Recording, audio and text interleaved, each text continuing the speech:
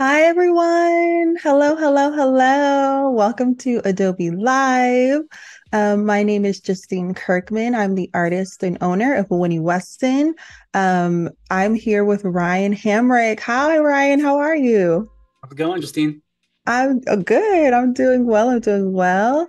So before we jump into what Ryan will be working on today, I just wanted to let you guys know to join the Adobe Live community, subscribe to our YouTube channel, and follow us at Adobe Live on Instagram for the latest streams, updates, and more.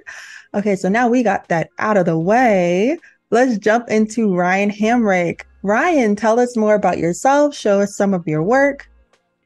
Sure. Hey, I'm Ryan Hamrick. I am a independent lettering artist, primarily.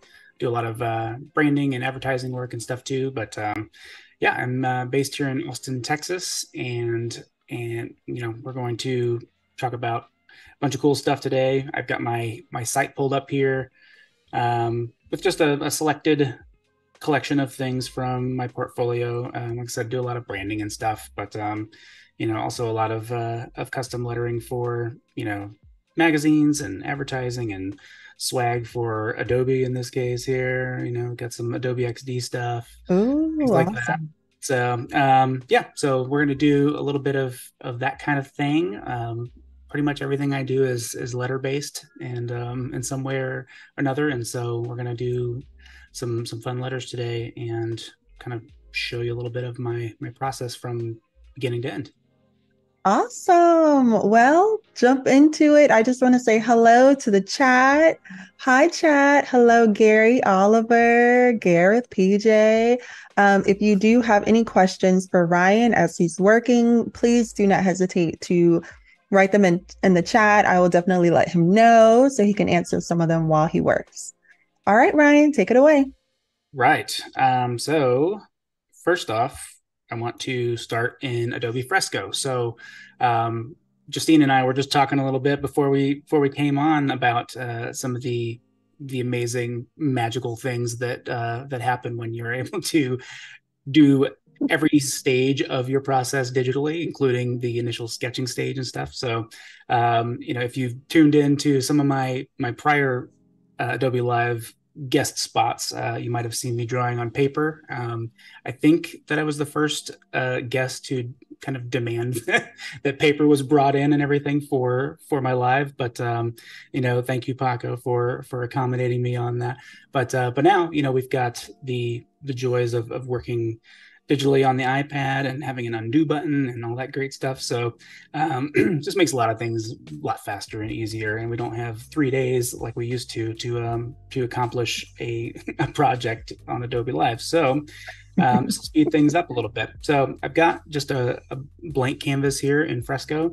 I just made it a nice 2500 by 2500 pixel square because ultimately what I want to do today is work on some artwork for an album cover. So those are always Ooh. square design, right? So I've got this. I've got a black background. I always like working in white on black when I'm sketching.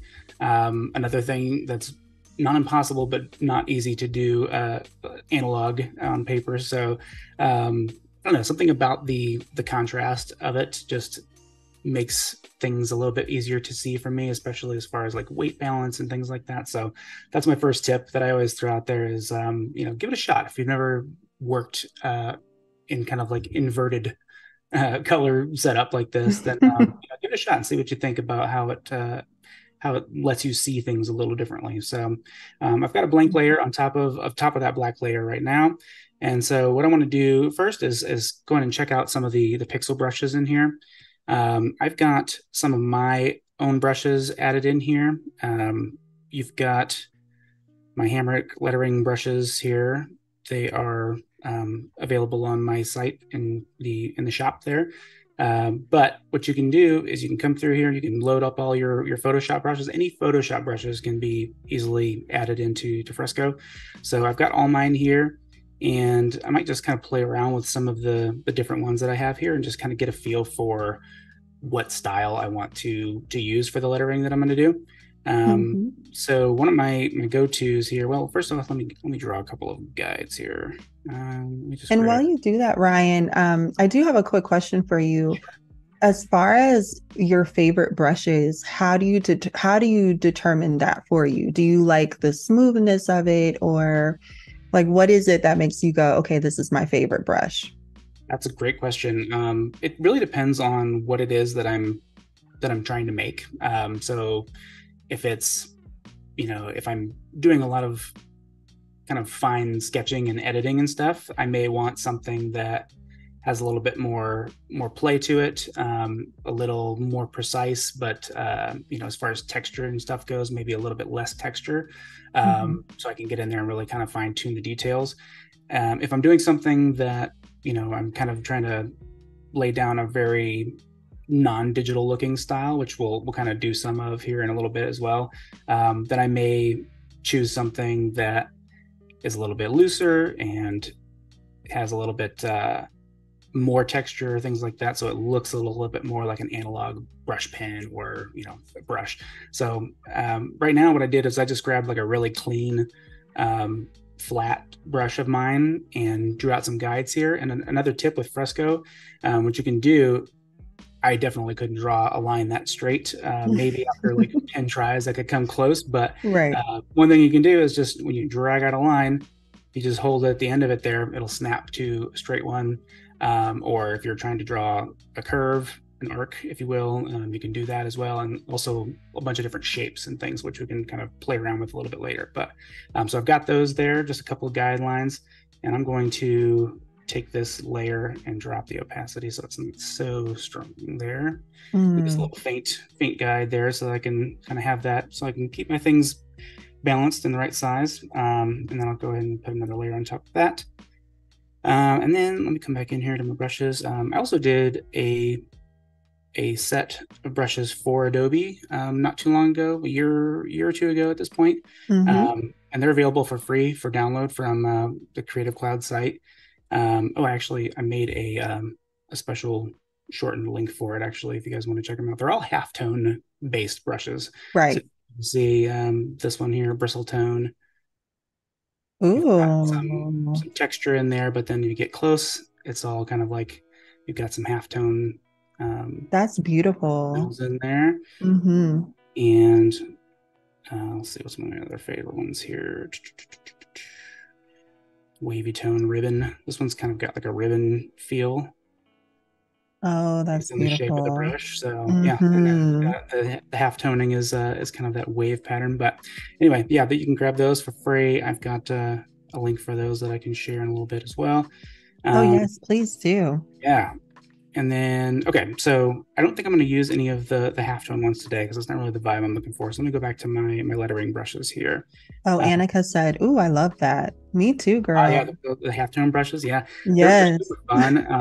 And the cool thing about the way we did it with Adobe on those brushes is they commissioned the brush set from me, but then also made a piece of artwork. And what you can do from the site is actually like open it directly into Photoshop, so you can see all my layers and how I built the artwork and everything, and kind of play around with it, mess with it, and change it yourself, and then also just directly add the brushes right into your library in Photoshop too, which is awesome. So very very fun. But Yes. so let me grab. So I've got this brush here. This is kind of a folded pen brush that I designed, and I actually designed it to be more like a folded pen, uh, Hmm. which in the analog version of it, you've got two pieces of metal that you can kind of hold the ink in, and usually you use it in a slightly different orientation than the digital version of it. But I love the texture of this brush, especially. So when I draw like this, you've got some size variability here and transparency. And as you're laying it down, the harder you press, the more the flow is going to put more ink down. In this case, white ink, but yeah, so it kind of acts very much like a folded pen would. Right.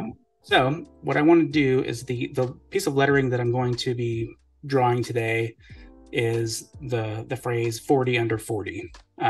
So I'm going to start just playing around with some of these brushes and do some lettering in various styles to kind of see what I like best for that set of words and letters. Every set of letters presents its own opportunities and challenges and everything. So depending on what you're working with, different styles can look better for different things. So let me just try and start drawing. Wow. Now, how did you get into lettering, Ryan? I feel like that is such a specific um gift to have. So I'm just curious, like, how did you get into that? Well, it was all pretty random actually. I decided when I was like 27 that I wanted to try being a designer pretty much. I was working in retail management for a long time, and then we relocated, and I had to leave the job that I was at, and I was basically staying home with my kids and doing some freelance writing and things from home. But then I just I started to play around with design, and I'd always kind of like had Photoshop and messed around in there and done things for family members or friends or whatever, but never anything particularly serious. And I actually spent about the first 6 weeks or so, or 6 weeks, 6 months, that I was trying to see what kind of future I might have in design. Spent it teaching myself web design, basically, like HTML and CSS, and trying to figure that stuff out. Hmm. And wasn't really thoroughly enjoying that. So at the point, I think it was on Dribble. I was just kind of trying to get active on there and build some relationships there, and I just started seeing some of this amazing lettering stuff that was happening on there that people were doing, and it wasn't something that I'd really ever seen before, Hmm. or noticed at least. If I'd seen it, it hadn't really caught my attention, but for whatever reason, in that moment, at that time, it really just struck me, and I decided at that point, like, okay, I'm not really going to probably be able to catch up enough to really get ahead and stand out. And I'm getting ready to spell the word for instead of 40 in the web design stuff, right? So because I was just, Hmm. so starting from scratch and just so far behind. And so I kind of saw lettering and typography as like a way that maybe I might be able to get to a point where I could kind of do something a little bit new or unique and stand out a little bit more. So I just tried my hand at it, and it was definitely not something where I found this thing that I was just naturally good at all. It was very, very rough at first. And but the whole time that I was just failing miserably at that, I was having a ton of fun. So I decided, you know what, it's not good. I can tell that at least, which is probably a good thing that, Right. that I know it's not good. But this is really, really fun. So I want to spend some more time with us and see if there's something here. And then, That's what counts, though. yeah, The fun of exactly. it all is what really counts. Yeah, it was really rewarding. I loved spending the time that I was spending, like, trying to figure things out and figure out what it is that I didn't know so that I could try and learn it. And yeah, I mean, it was just a ton of fun. So that kept me sticking with it. And, the rest is kind of history. I'm just couldn't find anything else, or didn't ever come across anything else that interested me more to pull me away from that. So I just went super deep and, Right. yeah. And here we are. I will say the chat is they're saying perfect lettering on the first try. Ryan doesn't need Control Command Z plus Z. You pretty much have definitely mastered it. I don't know what it looked like when you first started, but it's looking good now. It was bad. I promise you guys. And all of it's like, if you look on my Dribble or even my Instagram, I think there's a bunch of early stuff in there. I haven't taken it down. I haven't archived it. I just left it all there to, it's kind of like a badge of honor to look back on occasionally whenever I feel like scrolling infinitely. But yeah, if you want to look, if you want care to dive super deep and scroll for a while, it's all there, and it's pretty gross. So it'd be a nice little motivator if this is something that you ultimately want to try and figure out yourself. No, I completely feel you. Like when I look back on my Instagram and I look back on my earlier things of like, oh my gosh, that skin color, she looked green. Like what is going on here? it's funny to look back and then to kind of see the progress of where I am now. So I love that you tell people to just keep it on your Instagram just as a badge of honor where you could look back. Yeah, something you can look at yourself and just be like, wow, yeah, no. If you ever want to really feel good about where you're at currently, like just look at Right. what's like from even 6 months ago, right? And just be like, okay, yeah, at least I'm progressing from there. Right, exactly. John White has a question. He said, Yeah. have you ever tried music clefs or notation? Like actually like drawing them and stuff. I definitely can't read music really or write it in that in actual like musical notation, but I have drawn it occasionally just for fun or as a piece of a design or something like that, but not to actually like represent an actual piece of music, I don't think ever. So Hmm. that could be kind of fun. And if that wasn't your question or what you meant, by all means let me know. But yeah. Yes, John, if you want to clarify, did you mean drawing or actually reading the music? So one thing I just did with this guy here was the way that I wrote it the first time. The F was a little bit far away from the rest of it since I kind of Hmm. did it in a separate stroke, and I wanted to move it a little bit closer. So all I did and undo here, I just grabbed my um, kind of like the lasso tool here and just drew around that F since it was kind of still disconnected and didn't overlap with any of their stuff. It made it kind of easy. Sometimes you got to really get in there and get surgical with them to break something apart and shift things around. But another great reason to do things digitally in this stage rather than on paper. It's a lot harder to do that with paper. I have literally cut Absolutely. out chunks of different lettering pieces from paper and pieced them together and then trace them again. But yeah, this makes it a heck of a lot easier. Oh yeah, for sure. But Oh, he said a treble clef. oh, treble clef. Yes. Specifically that one I have drawn it. It's funny because it's so close to an ampersand, right? And Hmm. I actually have one.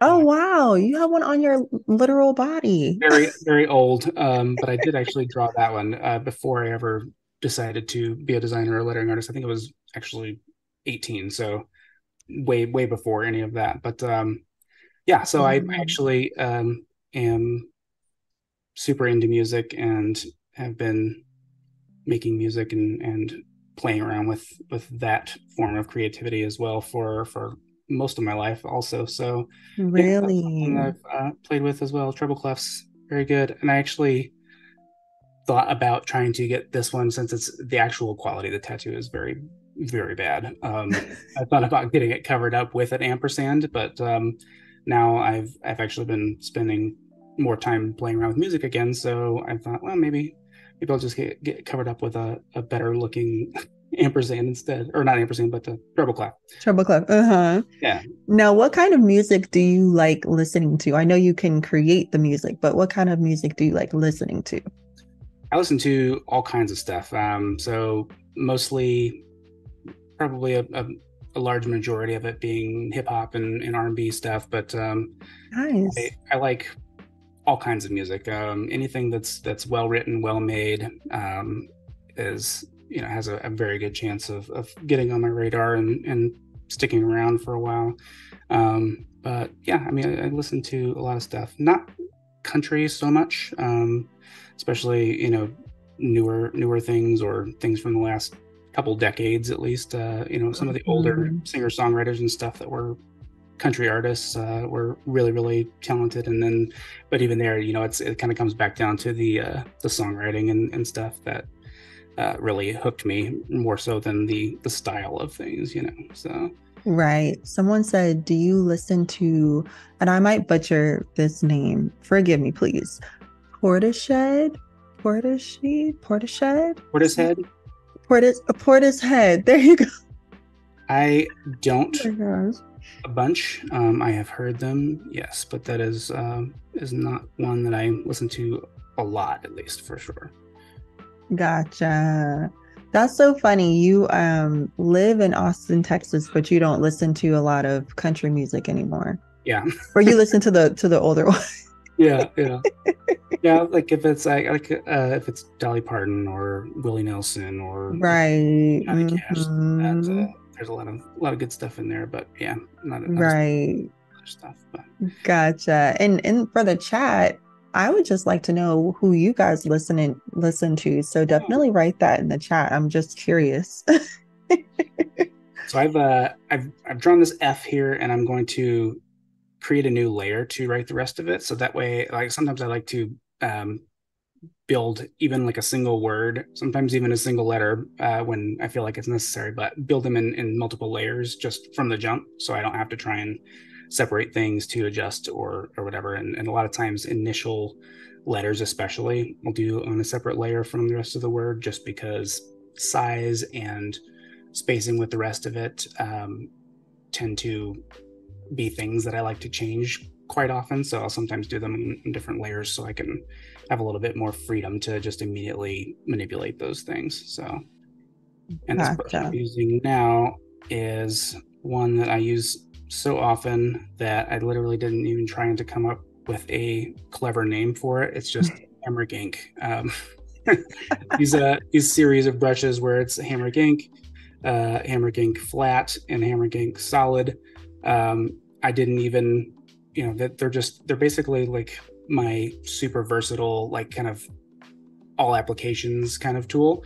It's got some texture. It's got a lot of size variability with pressure, but Hmm. it also has some other features that I can kind of point to when I'm refining things a little bit here.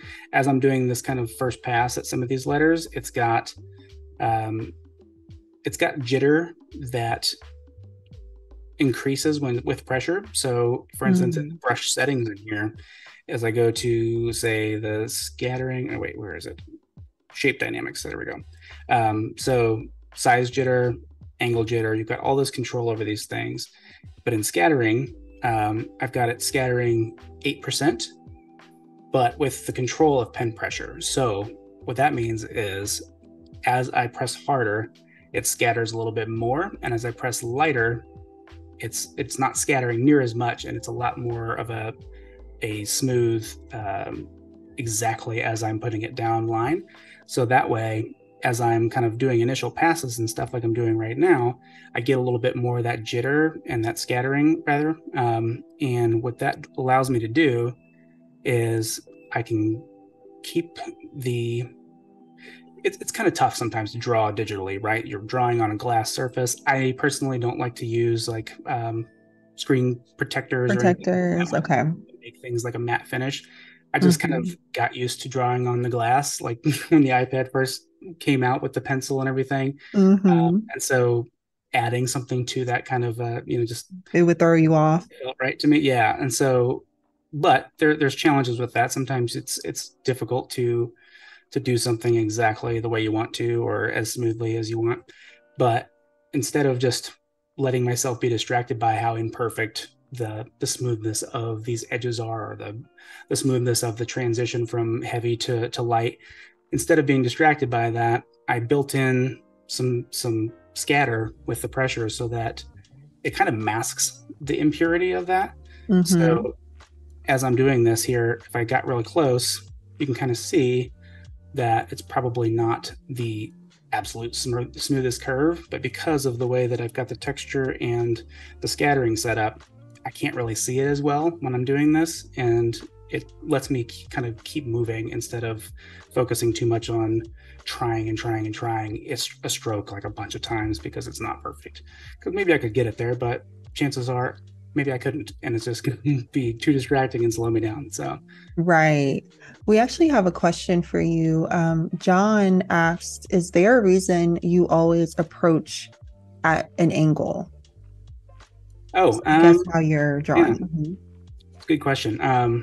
I think that it is worlds easier to do, especially slanted script lettering at an angle, um, just because when you're doing it this way, it just kind of is a more natural angle for your hand and your arm, just like you would with a piece of paper on a desk. I always joke that those videos that you see sometimes that are like a what's the word? I'm blanking on it. Like a time lapse of somebody doing an art piece or something, and they've got the paper perfectly straight the entire time under the camera, and they're just like working with it right there. I think those people are, some level of crazy. I don't know. Not being able to turn my paper as I'm like sketching and stuff is unfathomable to me. I've tried it before. It's very, very difficult, and getting kind of an angle so that you can kind of naturally get your slant going on especially script letters like this is wildly helpful. And not only that, but like as you're doing this and kind of like the way that I'm doing it in kind of a calligraphic writing style here, Mhm. it's easy to kind of have it so that the slant of the letters is kind of generally straight up and down. But for all different kinds of elements and things that I'm doing, I'll turn it all different kinds of ways too, which we'll see here in a second. Because like if I'm going to cross this T, for instance, I may not want to do it the same way that I've written all the letters. Mhm. Maybe I could, but I may want to kind of turn it all the way this way.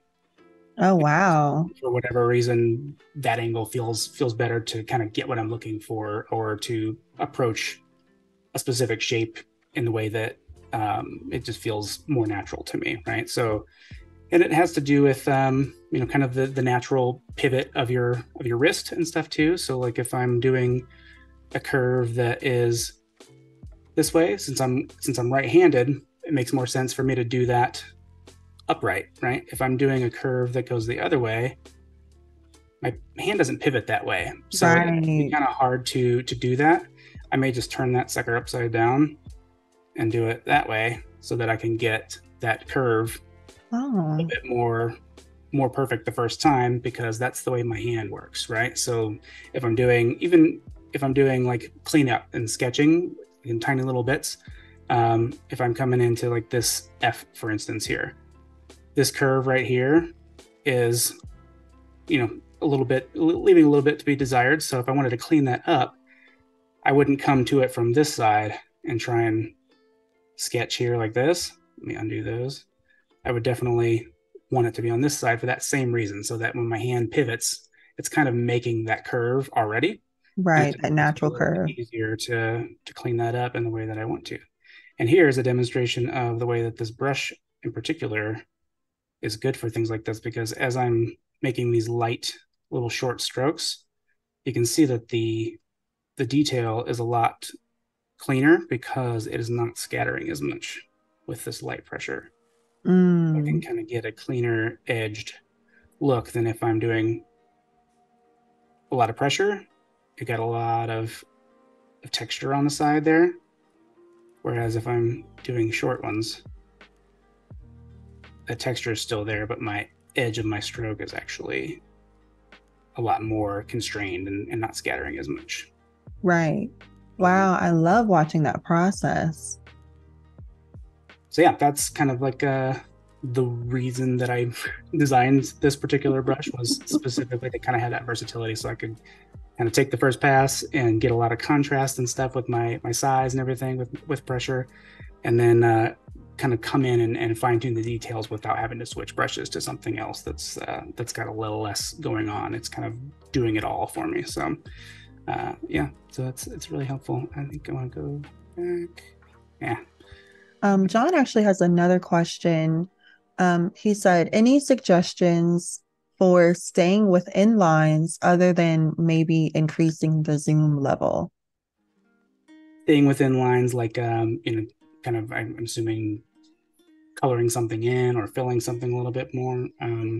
Yeah, so John, are you saying staying within the lines where you're coloring something in, or kind of what Ryan's doing where you're kind of just freehanding it, but you're wanting to um, stay within what you've already created or started to draw?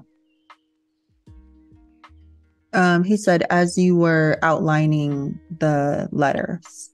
Got it. Yeah. So with that, it's kind of just, it really does depend on what it is you're trying to do. In that case, I was trying to kind of perfect a curve. So instead of staying within what I was doing or what I had already put down, I wanted to actually kind of flesh out a little bit more of that side of that shape, to make it a little bit more smooth of a curve. And so at the top of it, I didn't want to get outside of where I was, but at the bottom, it kind of went in a little bit too much for my taste, and I wanted to kind of bring that side of it out a little bit more to kind of smooth out that curve. And so with that, getting in close with the zoom that the iPad gives us on that in that regard is super helpful for sure, just so you can kind of like you can move a little bit more with your pencil in your hand and make a mark on less of the area, right? But if you're doing that on paper or something, for instance, there are a couple things you can do for sure. There are some tools that I have from when I did more in the analog world on paper, like eraser shields. If I had a curve I wanted to clean up, there's these little metal eraser shields that you can get that have like different curve shapes and stuff that you can actually put on your artwork at the edge that you want to refine, and actually Mm. like erase part of the the curve there and clean Mm-hmm. those things up. But digitally, it's zoom is a really great way to do it. Also, kind of the brush that you're using, the size of the brush. In this case, with this brush, like I was mentioning, when you're making really light pressured, that is not color, light pressured strokes, it's this particular brush is doing that a lot more cleanly with less scatter. So you're able to kind of control exactly where you're putting it down. Another way that can help, I kind of go back and forth on what my preference is with this, and it's kind of hard to see here with the setting on to show my touches on here, but you can turn on or off the brush stroke, the brush shape in Fresco, for instance. So when you're coloring, you can see actually right there my brush shape. See that outline Mm. there? So I'm like doing crazy shape right now to demonstrate it, but you can kind of see where that is. So that can be helpful sometimes to kind of know where your edge is going to be as you're moving along. And you can turn that on and off. I think it's off by default. So if you didn't realize that something like that was there, that could be super helpful. You can also choose a crosshairs like you can like in Photoshop, if that feels a little bit more precise to you. With kind of textured and shaped brushes like this, it's the crosshairs is a little less helpful because it could be, where you're actually marking could be, anywhere around that, depending on what the shape is. But yeah, that can be really helpful for kind of knowing exactly where you're going to be drawing. And at the end of the day, you've also always got undo, so you can try it, try it, try it, try it, try it, and if it's not the way you wanted it to be those times, keep on trying. Keep undoing it Right. and get it till you get it right. But yeah, Zoom is definitely your friend in things like this for sure. Mm-hmm. I think Lauren asked, but how do you vectorize them? That is something we're going to talk about in a little bit for sure, because Okay, perfect. is oh yeah, I forgot my oh wait, my clock did update. Is it correct? No, it's still off. I don't know why. Yeah, pardon my iPad time. It's getting closer to real, but it's still not apparently. I was looking at it like, oh, it's only 12:30. Wait, no, we didn't. We started at 12:30. That's not right.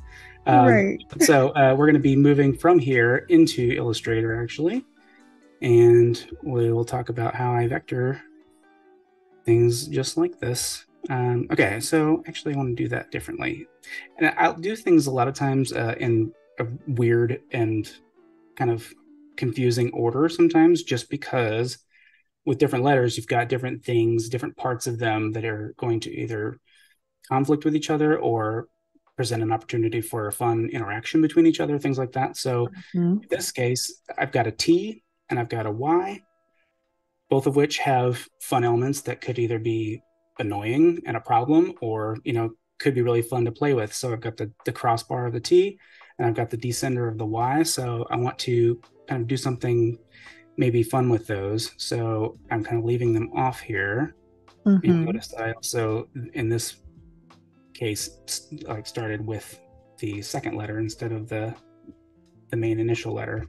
So I'm getting a new layer here, and I'm going to do my F here. fairly well. That guy right there in the middle is a little wonky, but we can fix that. And then I think what I want to do maybe is combine the top of the F with the crossbar of the T. So let's see if I can do that in a fun way here. And again, I'm turning my canvas here sideways so I can do this cross.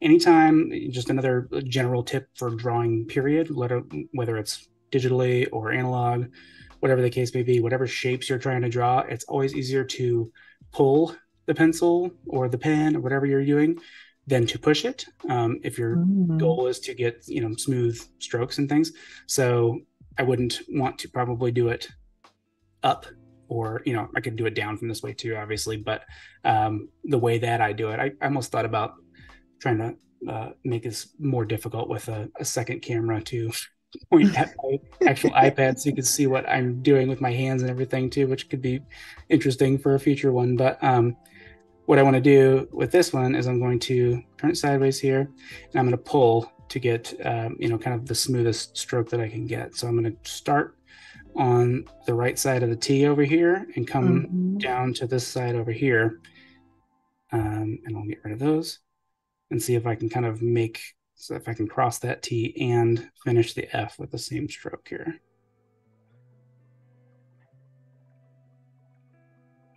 Something like that, maybe. Oh, wow. Could work. Hmm. Other pro tip for lettering specifically, especially script stuff, but really any kind of typography, um, wherever possible, you want to try and limit the areas where you cross heavy areas of two different letters.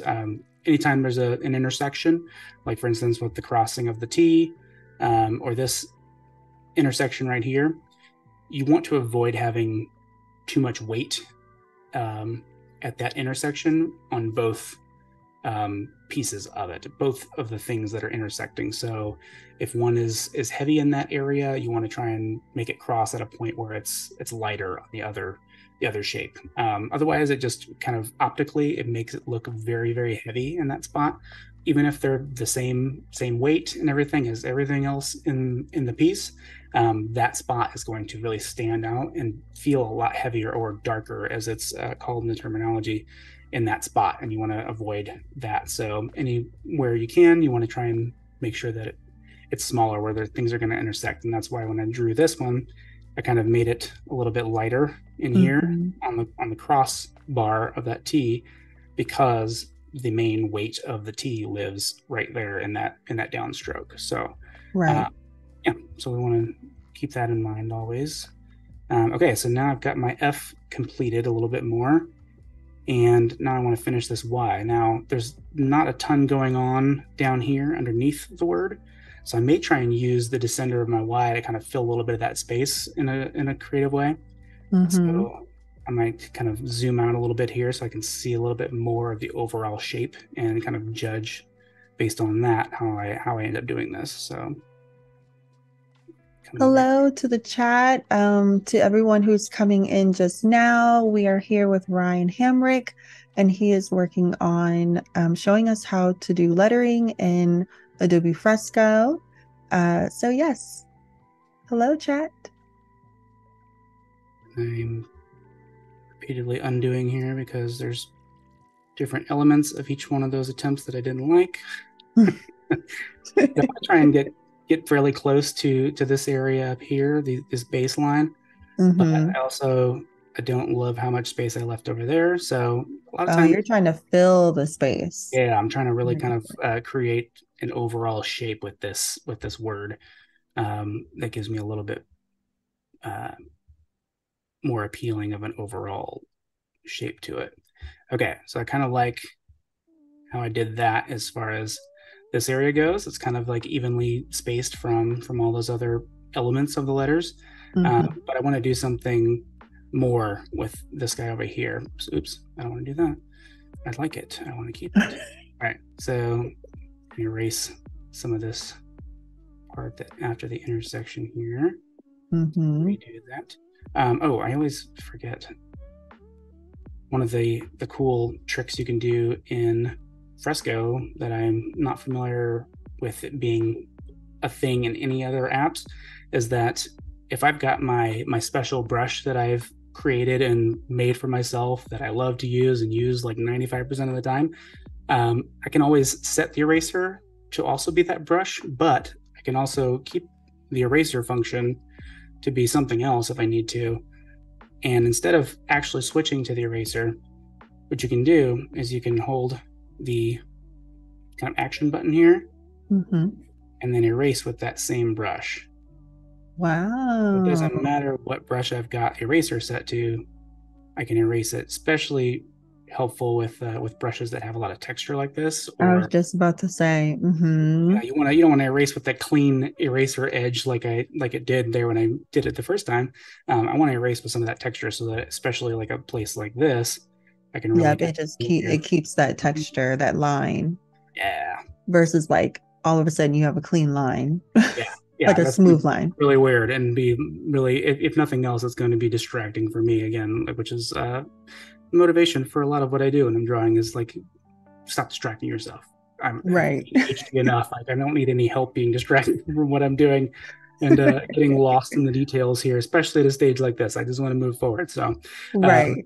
what I want to do with the other side of this Y is I want to kind of try and balance it with what's going on over here. Mm-hmm. So what I want to try and do is I'm going to try and do a shape that's sort of similar to that over here, kind of like in the opposite way here. So I've got that part erased. I'm going to come over here. Rob in the chat has a question for you. They say, Ryan, which letter artists are on your radar? Hmm. Let's see. I've always been a huge fan of Ken Barber from House Industries. Is handle his type lettering everywhere. He's been an awesome mentor and friend across my whole journey from back when I lived in Pittsburgh 9 years ago now, I guess. And he's just incredible at any and all letter styles and techniques and everything, and just an awesome guy. I actually learned a lot of what I learned from studying the books of Doyle Young, which I always make a point to recommend when I'm on an Adobe Live, just because it's like, you know, especially being self-taught and this kind of stuff, that those books at that time especially were just wildly fundamental to how I was able to learn this thing that was really not very well documented anywhere else, especially before the days of Turpin the Pencil, before the days of Skillshare and Adobe Live and all that stuff. Right, right. So those books were huge for me. So if you're not familiar with them, it's spelled like Donald but with a Y, Doyle. Yeah. Uh, and then the last name Young. He's got several books out. He's passed now, so he's not really on my radar, I guess, to speak of. But yeah, I mean, there are a ton of. I think I've actually still got on my site a list of lettering friends and everything, and people to definitely check out if you're into to learning this stuff. Martina Floor is another person I've Mm-hmm. had the pleasure of meeting and becoming friends with over the course of my career, who also has a couple books out that are really, really helpful and a lot more instructive. Doyle's books are mostly kind of like incredible portfolios of his very prolific career and everything, but with Mm-hmm. some nuggets in there that are really helpful in trying to learn things. But Martinez are actually specifically about like learning lettering, and Ken has a book as well too that is very, very helpful and instructive in lettering as well. But yeah, those are kind of just some of the two off the top of my head. I was having trouble getting something that I really liked that matched the other side. So what I'm going to do here is actually another fun, tried and true trick that I like to use when drawing digitally. I'm going to take, let's see, I think it's this layer. No, I was incorrect. That layer. Okay, so I'm going to duplicate this layer. And I'm going to rotate it. Oh. I'm going to bring it over here and reduce the opacity so that I can kind of use it to have underneath as a guide while I'm drawing this other shape here that I want to roughly match it. It doesn't need to be perfect, but I do find sometimes that it helps to just have it there so that I can kind of have a general idea of what I'm trying to match. And I'll kind of get it in a better spot here. Right, as a guide. Yeah. Mm-hmm. So that's there. All right, now I'll go back to, is this the layer? Yep. Okay. There's one downside of working in white on black is that your layers over here are these guys are a little less helpful. Yeah, Because it's like you which really layers can't see which it. yeah. I have to like put, well, no, that wouldn't work. I was going to say put black under each lettering on each layer, but yeah, that would hide all the other ones. Now, do you use the black for um any type of color you are creating letters in? So let's say you're um, the lettering should be black. Are you then going to use white just to have that contrast, or are you going to start with the white on top of the black and then switch it as, when Depends. you're done? Yeah, it depends. Sometimes I will usually often start, um, at least in the stage where I'm playing with ideas and just kind of iterating and trying to figure out what it is that I want to do roughly. I'll start this way, even if I know for a fact that ultimately it's going to be, inverted from that.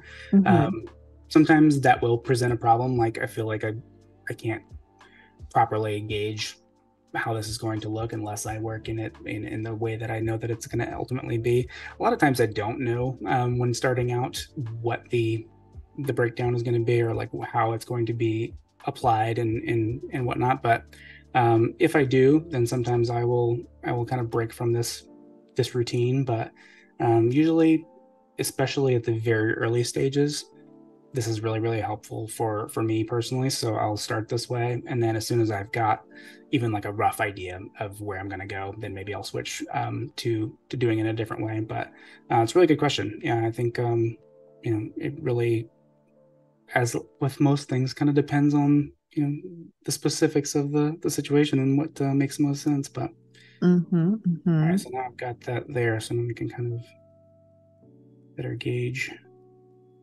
about the size and shape that I want it to be. Closer. Yeah, that was beautiful though. Thanks. I see where you're going with it. And just for the chat, if you would like to nominate yourself or somebody else to be a guest on Adobe Live, submit your recommendations for creatives in the tab on Behance. Yes, I don't think I've heard that before on Adobelive. That's definitely cool because that's I'm pretty sure how I first got asked to do this was on the recommendation of somebody else. So Really? yeah, I pretty love sure. that. So please chat, definitely recommend somebody so they can be up here and we can see their creative process. Yeah, it's so fun to see how other people do things, especially when you're mostly self-taught. Like there's a lot of things sometimes where you just you don't know if you're doing it the smartest way or the best way. You're just kind of doing it the way that you've happened to figure out for Right. yourself. You're like, So this feels good. yeah, sometimes you can see the way somebody else does something, and you're like, "Oh, you're right. That makes a lot more Right. sense." Yeah, God, I was wasting so much time doing it not the Right. same way. No, that is so true. Even you talking about kind of starting off with a black background and kind of just trying that out. I think I'm gonna try that out just to see how it is.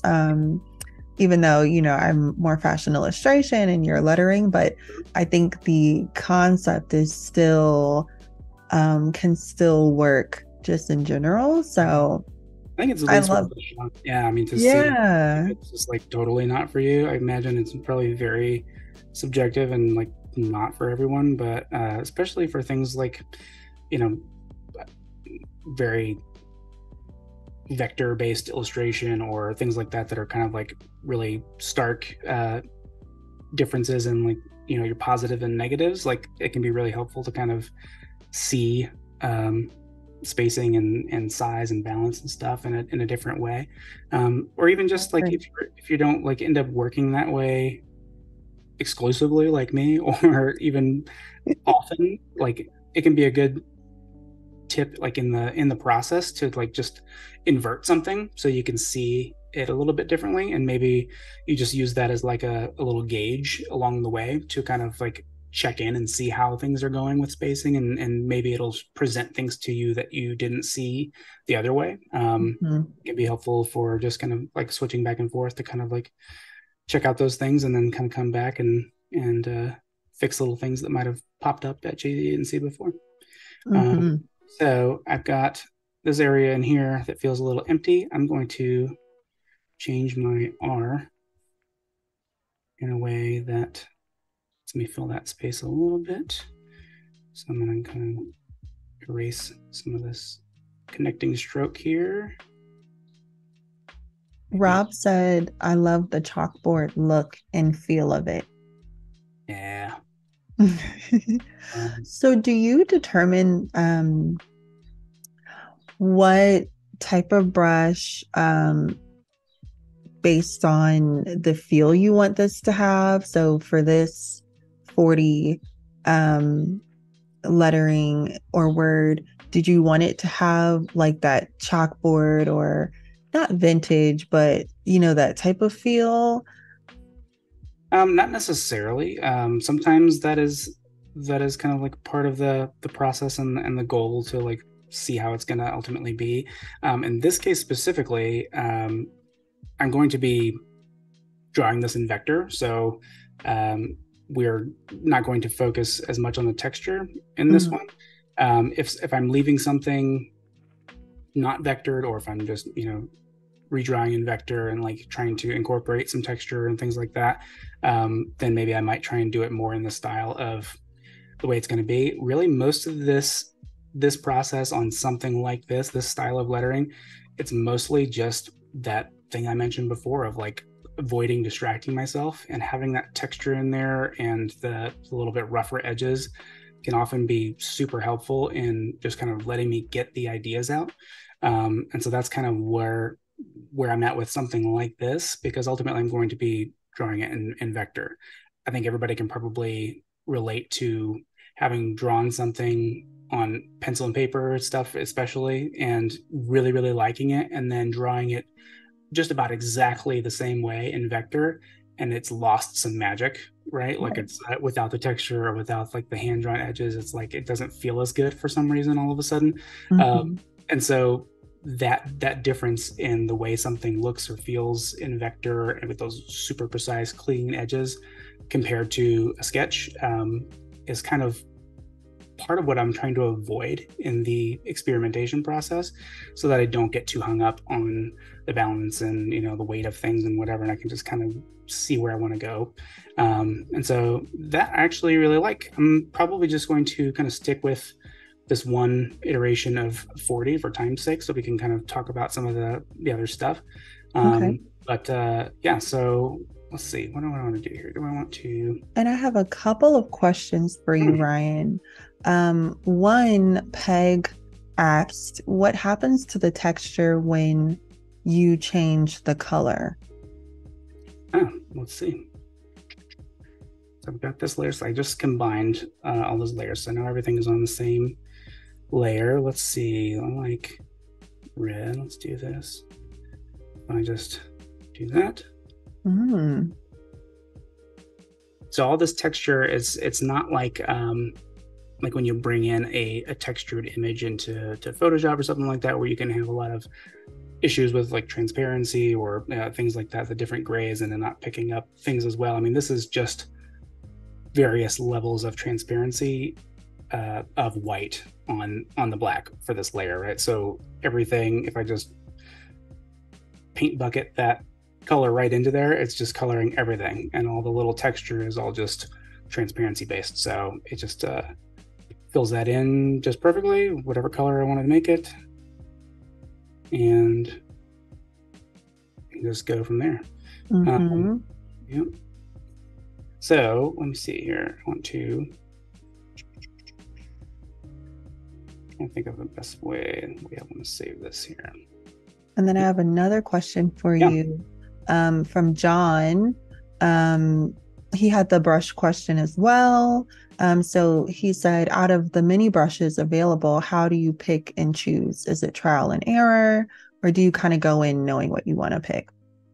Well, for me personally, having created a bunch of brushes that I specifically made to kind of represent or recreate a lot of the analog tools that I loved using so much, that makes it a lot easier because I know them pretty intimately and everything. But there's a lot of times where I do go outside of my bubble of my own personal brushes that I've made, and kind of use some other ones or like search for some other things to accomplish a thing that I want to, a look that I'm going for, or something that mine aren't really kind of cutting it for. And so that can be tough sometimes. So I mean, it depends on what it is that I'm trying to accomplish, and really it's usually just a lot of trial and error of trying different brushes and sketching something out. A lot of times it's literally like, oops, I got a different tool in a different color here.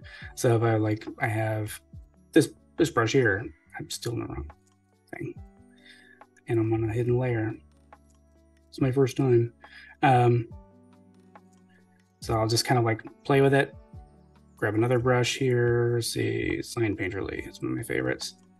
I'll just Mm-hmm. kind of see, I'll just do a lot of that, or like, I don't know, just not really trying to do the thing that I'm working on necessarily. I'll just kind of A experiment with different brushes, squiggle of something. slap them Mm-hmm. on there and see what it looks like, and just kind of like decide from there.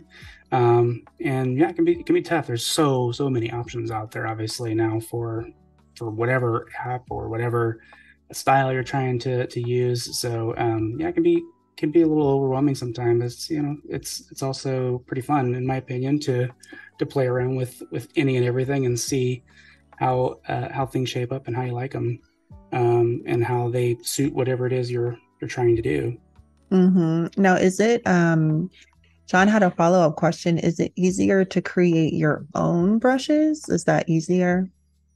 Um, it can be. For me, it was because the things that were available, that were built into this app or that app, whatever, were fine, but not quite getting exactly to where I wanted to get with what I was trying to do. So a lot of times, a lot of the first brushes that I created were just starting with an existing brush or one that I found from someone else, and kind of tailoring it to do more of what I wanted it to do, that I didn't feel like it was doing for me. So that can be really helpful to kind of get yourself a nice little collection of really custom tailored brushes really quickly, is to kind of just find ones that are close and manipulate them in the ways that you feel like get them closer to what you're looking for, or what is more helpful or fun to work with for you. And so yeah, I mean, that can be really easy to do to start out, and then having your own is always there's always a fun feeling to that too, right? Like, Right.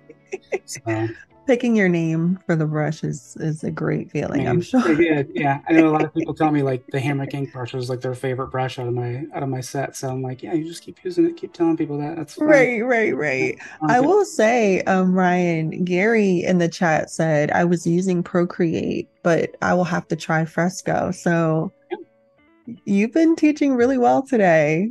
A lot of great apps out there for sure, but yeah, Yeah. there are definitely a lot of things that some have over the others, and you can use them in conjunction with each other too, and get a lot of awesome things accomplished. Hmm. And yeah, I mean, there's so many ways that you can use these things, and that are a little bit outside of the ways that they seem like on the face of them are the ways that they're supposed to be used, right? Like you can really um, right, jumping into here, so I can use Illustrator now. Here is all while I'm talking. I'm like not doing good at talking while doing that. Yeah. You see It's my hard to do. Illustrator screen now on the computer, I assume. Okay, Yes. cool. Hmm. So I will just grab. I've got a document created already here, which is again a square. And I've got a black square layer filled in there and locked so that I can kind of drag in my lettering and start vectoring it in here. I'm going to take my drawing glove off. Another tip when drawing on the iPad and whatever app it is, I always love using just this little 2-finger glove. A bunch of different brands make them now, and originally they were made to keep you from smudging your sketch on Right. paper with pencil, but then people kind of quickly realized that it was also very helpful for drawing on screens, whether it be a Wacom tablet or iPad, whatever the case may be. Just being able to move more freely on there on that glass than you otherwise can with the skin of your hand, right? Right. It's doing things, especially like this, where you want that smooth, fluent movement to be, a little bit easier. So, Right. Very uh, true. all right, so I am taking this guy here. I'll bring it over to Illustrator. All right. So you saved your work that you did in Fresco, and you're going to open it up in Illustrator. Yeah. See here. It is always fun to try and move this over here. Let's see.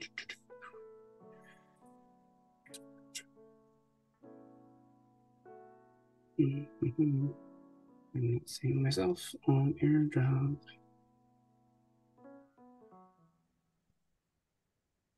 Peg asked the question, could you cut up a vinyl glove to make one? Depends on what kind of vinyl you're talking about. I'm having trouble picturing a vinyl glove that isn't that is something that would work on glass or move freely, or maybe I'm just being ignorant. I don't know, but I mean, there's probably a lot of gloves you could use. I mean, you could cut the fingers off, or you could use the whole glove. Honestly, the fact that it's a 2-finger one isn't super important, other than having your drawing fingers free for actually handling the pencil. But yeah, I mean, you could do probably most kinds of gloves and most materials and work just fine as long as they move smoothly across glass. That's really the key Right. is keeping a little bit of like input restricting so that you're not accidentally hitting things. But and mostly for me, the iPad does a pretty good job of that on its own, right? Of rejecting palm input and stuff like that. But yeah. Oh, I know why. It's because I'm not on Wi-Fi that it's not letting me send it. Doop, doop, doop. Okay.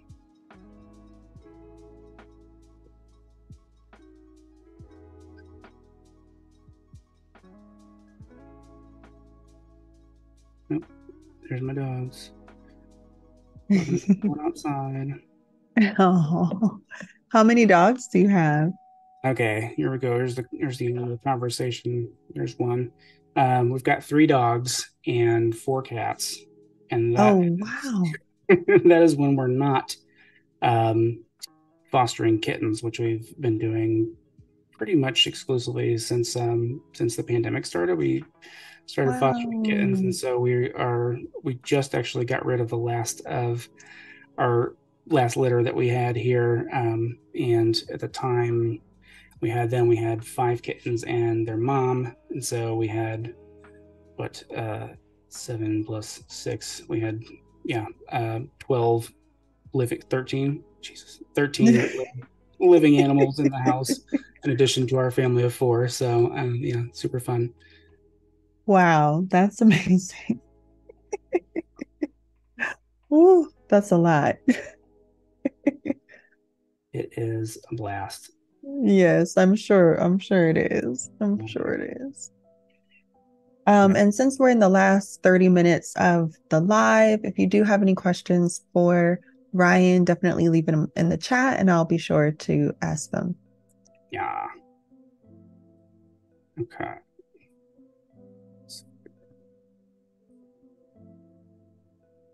We hear you.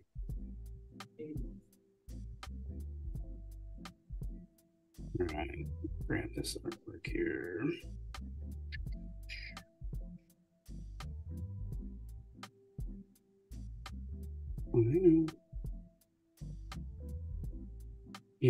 very sad, pathetic. You don't want to go outside. It's super hot out there. I promise. Right. He'll want to come back inside. Mm, absolutely. Yes. I know. I know. You're so sad. Okay. Flat paste.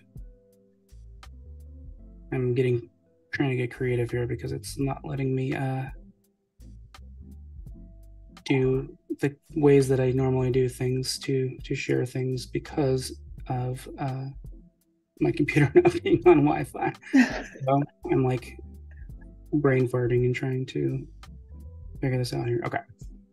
So now we do this.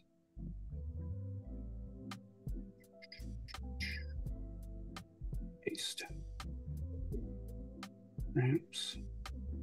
Rob said not to overstep, but he could send directly from Fresco to AI in the share menu.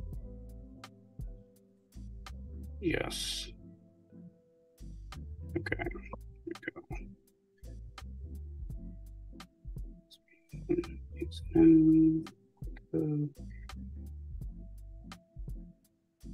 Yep, I'm doing it in an annoying roundabout way here because I already had this document set up and I'm trying too hard to stick to the, the way that I had it set up. Again, like I don't need any help getting distracted from things for sure. And Yes.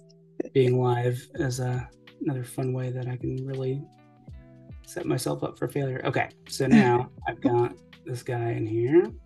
And thank you for that suggestion from the chat, by the way. All right, so I want to drop the opacity down of this guy. And because I've opened this new one, now I've got no black background in there. So let me add that back in as well. And get this iPad out of the way. Keyboard back on here. I was like, yeah, it's going to be interesting to work from an iPad and then from the computer while not moving my camera all around. So, Right. yeah, okay. Let me add in my. The adventures of going live Yep. and drawing and I do speaking at this the all the same time. Yeah, Right. fine. I'll do great. And then, yeah, you realize, oh, wait, I don't do all of this all the time. That's for sure. Okay. Whatever. Put that there. Change that fill. Put it below. All right. Now we're cooking with gas. Okay.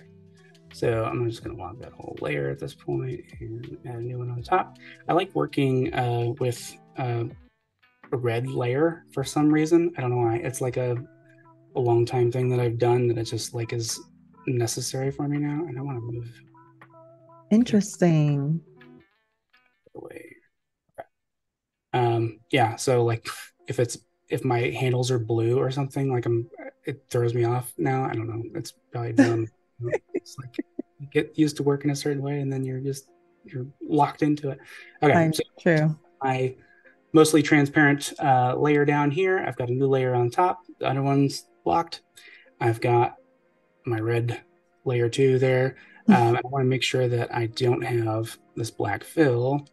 And I will put a white stroke on this, but I'll leave it nice and small. And this is, I think, 2500 by 2500, I think I said, on this size. So, or I might have made it 4000 by 4000 when I finally moved it over here. But either way, the white stroke is going to be nice and small. And so what I'll do is I'll just come over here to this first shape. And sometimes, depending on texture that you're using or the transparency of the actual artwork itself, this could be a little bit too dark.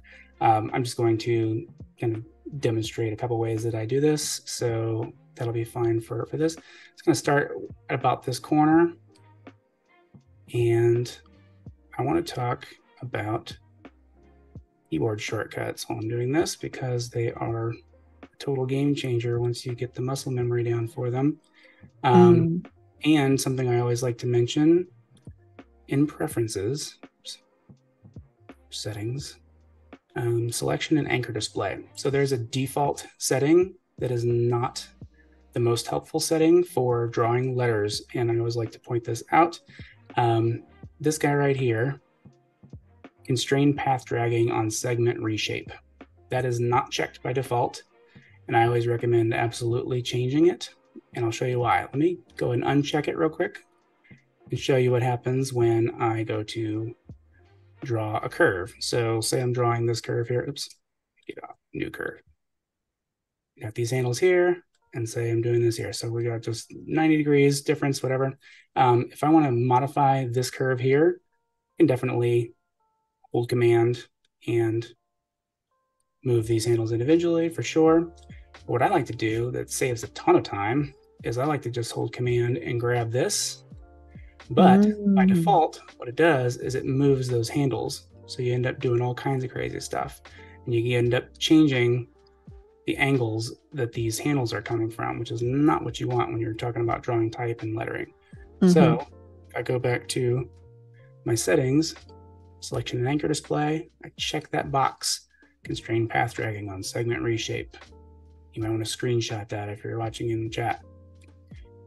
All right, so now get these back to where I had them, which was in this case just straight up and down and straight left and right. Now if I hold command and move this guy, Oh, yeah. those are constrained as I drag them. So I can put the points where I want them, put the handle angles where I want them, and then I can move this guy around wherever I want. And those things are going to stay the same, which is super, super helpful because, if you've learned about drawing and vector and things, a lot of people will stress the importance of putting your Bezier points at points of extrema, right? Or your very, very furthest north, south, east, west, whatever. Mm-hmm. And that is like doubly important, I feel like personally for lettering, because it can really, really change your ability to make a certain kind of curve or something if they are not where you want them, or more importantly, not at the angles that you want them. And Mm-hmm. it just really, really make things a lot more difficult than it needs to be. And having the ability to do that, That's a great tip. super helpful. That's a helpful tip. So for instance, Dan in the chat, they asked, do you ever try and use the blob tool or I blob brush? I'm sorry. right, yeah, sure. I don't really, for whatever reason, I've never practiced and gotten any good at drawing directly into Illustrator or Photoshop with, especially not my mouse, but or even like graphics tablets, the iPad, whatever.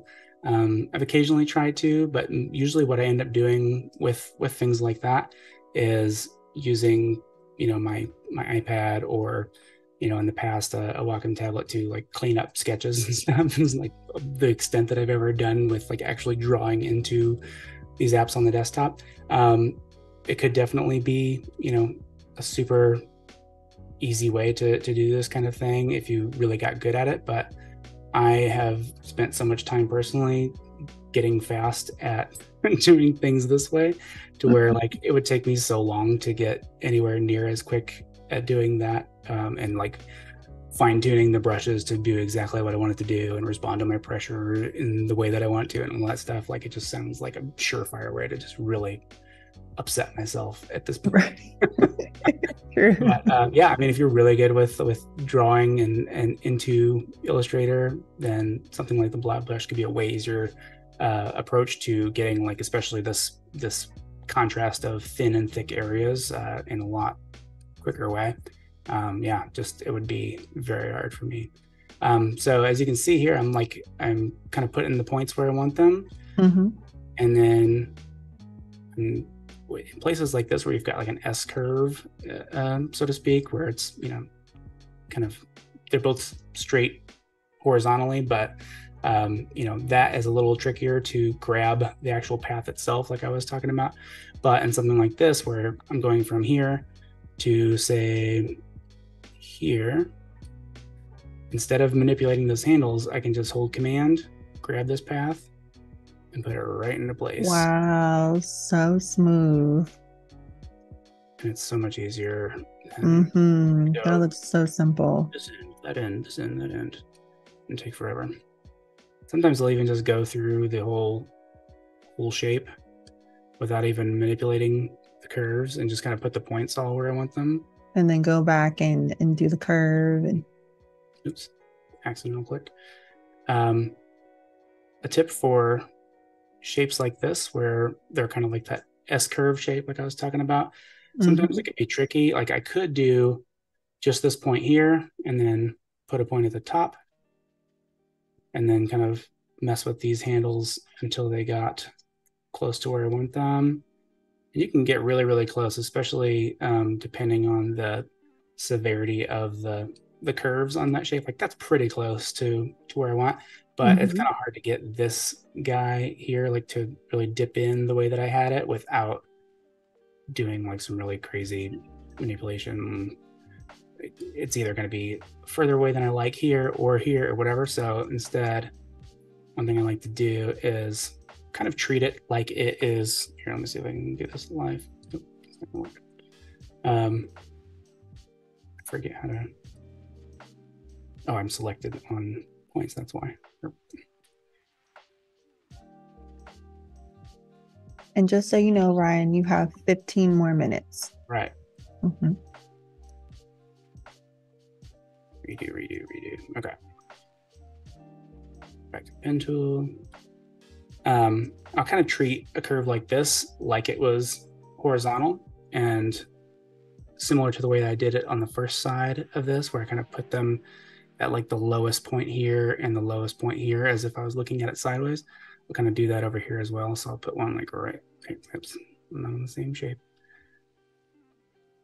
Come over here, somewhere right in there, and then same place up here. And then I'll kind of, and these you kind of just have to manipulate the handles individually there. Mm-hmm. And then finish that guy off. And I can't stress learning and figuring out the keyboard shortcuts enough. It's just a total game changer with speed, especially if you know how the modifier keys modify your pen tool.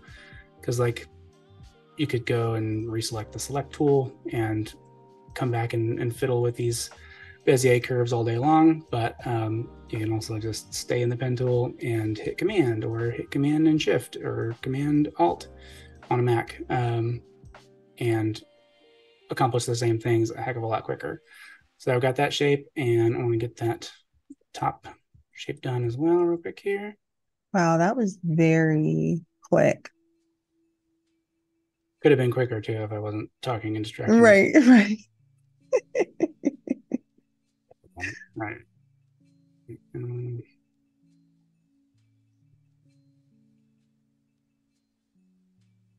plot these points here. And fly through it a little bit here. I'm holding Option here to kind of break that handle in the middle of drawing it. Mm-hmm. A good shortcut to learn. And then, yeah, I mean, once you figure out what they do and just like, if you just try and force yourself to keep using them and keep doing them and not cheat and like go switch tools and stuff like that, if you just like force yourself to figure it out, maybe slow at first until you kind of get that muscle memory down. But like now, I mean, I just got my hand on the keyboard and I'm looking Oh at my yeah, screen. you're speeding through it for sure. I don't need to even look anymore. You get the hang of it. Like, you know, a lot of people Wow. use other apps and stuff for vector drawing, and like I tell people all the time, like, I mean, yeah, I could. There's probably apps that are like better built for doing this or that or whatever in vector, or at least more purpose built for other things than like Illustrator was initially intended for, or whatever. Like all the arguments people make. But I just say, like, you know, the amount of time it would take me to get as fast as I've gotten at doing vector drawing in Illustrator with the way the shortcuts are set up and the way these tools work, it would be such a waste of my time and, you know, ultimately money to try and catch up in anything Right, else. right. So yeah, I always recommend, like, you know, learning this and get really, really good in one app or the other, and just kind of let that be your superpower here. So that is one way to draw them. And I think I've got like 5 minutes left. Is that right? So About? you have like 10 more minutes left. Okay. I wanted to make sure we didn't have like stuff built in the end or something like that. Okay. So if I take, okay. Okay. All right. So I'm going to go ahead and swap those so that we can see that shape. Pretty decent. I like that. That's beautiful. I want to show one other way that I like to draw, especially like higher contrast lettering like this, where there's like very small, thinner areas and then heavier, thick areas. Hmm. Sometimes this is not the best way to draw those, or at least the fastest way.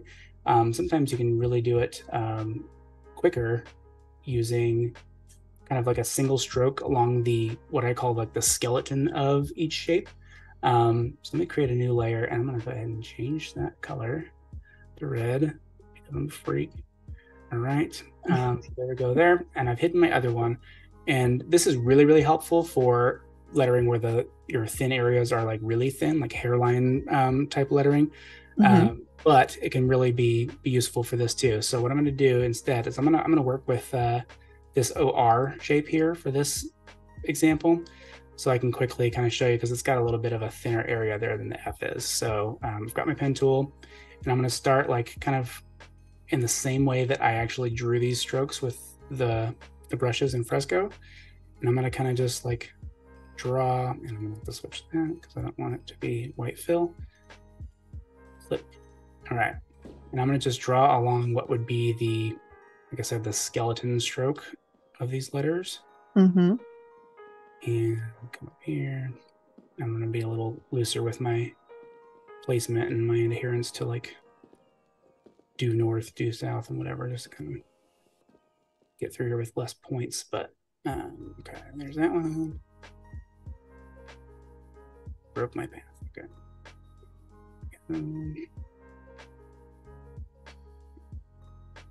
Up there.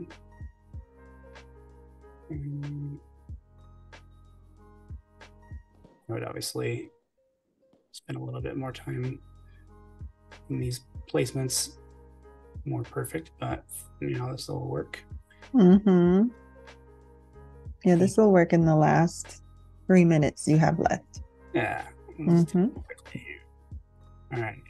So the tool that I want to talk about that I think a lot of people initially, when it first came out, thought, "Ooh, this could be like a major game changer for lettering, especially." But then in practice, like didn't kind of we're kind of underwhelmed by how helpful it was for this kind of thing. But I made a point a long time ago to figure out how to make it work for me, and so that is the width tool. This guy right here, Shift W, will take you to the width tool. What I'm going to do is I'm going to take this path that I drew. I'm going to up the stroke weight to roughly the weight that I want those thin areas to be. Okay, and then I'm going to duplicate that layer. I'm just going to copy and paste in front. Okay, so now in layer 3, I've got 2 of those. I'm going to lock the underneath one and work with the top one. And this is how you make this width tool work for this. The key is you want to go through first and choose where you want your thin areas to reside within and mark your width points in those spots. So for instance, this is thick here, and then it needs to like thin out by about here. Hmm. Double click, put a point there. I'm going to come through. It needs to start getting thicker again right about here. Double click, put a point there. Stops getting thick about here. Double click, put a point there. If you double click, it's going to add a width point at that spot, but not change anything. So then I'm going to come up here and I'm going to do it again, maybe right about here before it starts getting thicker again. And then we'll say like right here where we want it to kind of taper off again. Okay, so now I've got those there. Nothing looks different, right? So what I want to do now is I want to come into these areas where it's supposed to be thick, like say like right here. I'm going to drag that out. Oh, gotcha. Oh, there you Now, go. what happens is the tool wants to like smooth things out and like move the weight of things like kind of evenly across the path. But what you want to do actually is to stop at a place where you want it to stop, which in this case for me is right here.